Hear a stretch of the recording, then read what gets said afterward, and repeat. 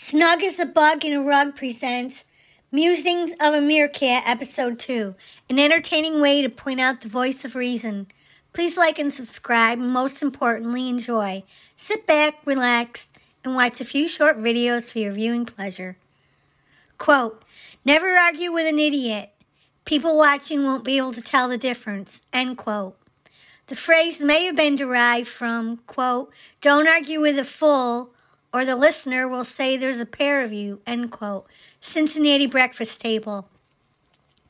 On May 20th, 1878, the Rochester Evening Express of Rochester, New York, printed a collection of miscellaneous happy thoughts while acknowledging another periodical.